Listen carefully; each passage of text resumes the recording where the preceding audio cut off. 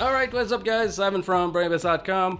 Now, I've been doing Arduino tutorials and various electronic projects for a couple of years now, and I've learned a thing or two about stuff going wrong. One of the main things I try to remember when buying parts for a project is don't just get one. Because you see, these little modules or electronic parts that you get from Amazon or eBay, well, they sometimes arrive DOA or might fail not long after you start using them. Now, don't get me wrong, most of the parts I buy are just fine and they have no problem, but let me explain the reason to get more than one. For example, in my last project, the motorized Arduino slider, I was using the Easy Driver stepper controller board and everything started out fine, but at some point in the project, the stepper motor started jittering and moving erratically.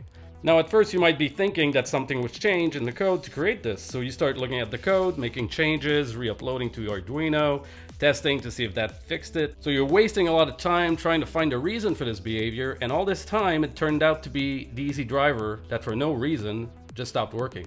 Now if you have bought more than one, you can quickly check if the hardware is at fault first, and if it is, then the problem is solved and you can continue right away.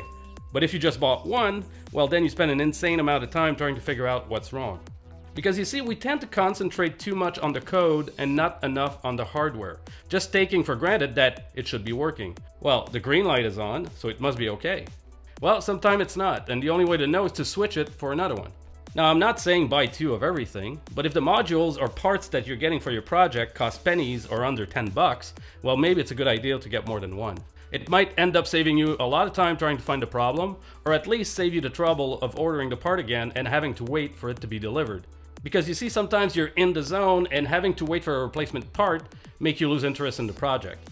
So there you go guys, I'll do it for today. Hopefully you found this helpful. Maybe it'll help you in the next project. Like I always say, if you like my videos, please subscribe. I try to do a video every week. And yeah, so that's it. My name is Ivan, and I hope to catch you guys real soon. Take care.